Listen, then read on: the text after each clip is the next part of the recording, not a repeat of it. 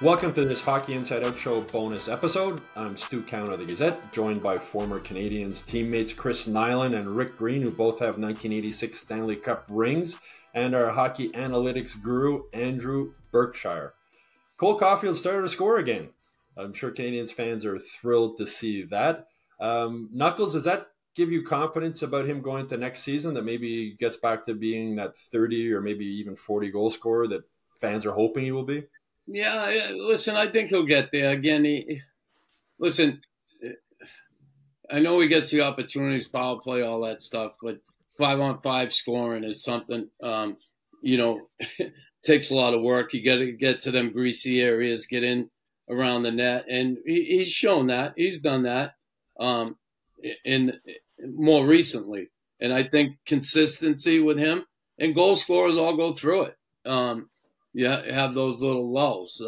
But, it's nice to see him doing this. But listen, what happens this year is not going to have anything to do with next year. He's going to have to come in the mindset that he's going to be more consistent, and just something that he's going to have to show up and do night in, night out. And I'm not saying he wasn't trying. He was getting opportunities. He just wasn't burying that thing.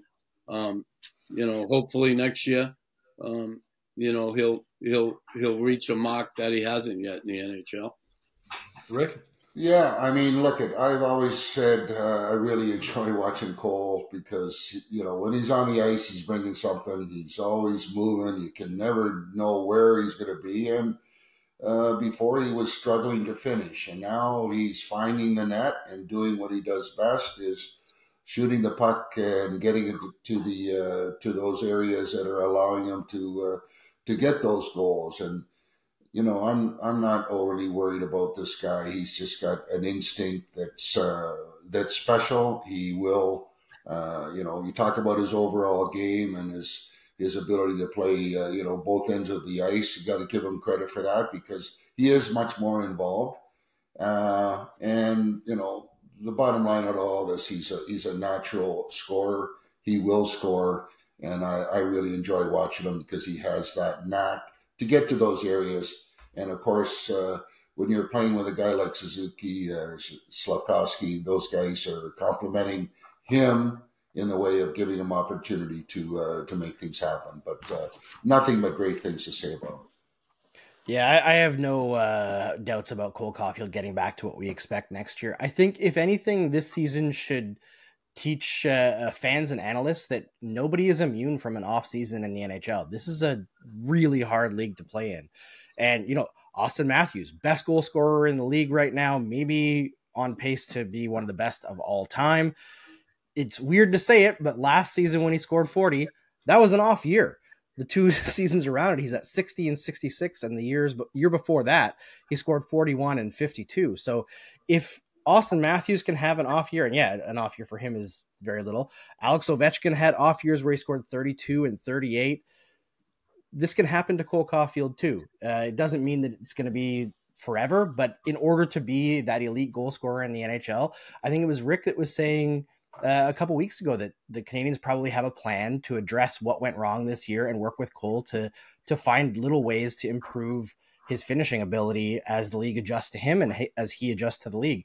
I feel like in order to be an elite player in this league, you can never rest. You're always trying to find a way to improve because everybody else is doing the same.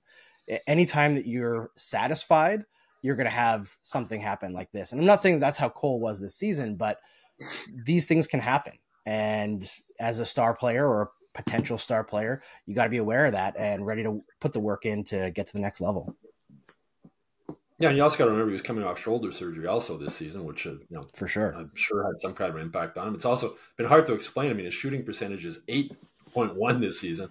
Last season was 16.5. He's still top 10 in the NHL in shots. He's getting his chances for whatever reason. They haven't gone in. Marty St. Louis has spoken so often about how Cole is a better all-around player this season, and we see that like nobody on the Canadiens back checks harder than Cole Caufield, especially when he gets caught. And his effort level is all over the ice, and I'd be surprised if he doesn't score 30 goals next season. He's a natural goal scorer, and as Marty St. Louis said, I'm not going to teach him how to score goals, but I'll teach him how to be a better all-around player, and I think we're seeing that. Anyway, that's it for this HIO Show bonus episode.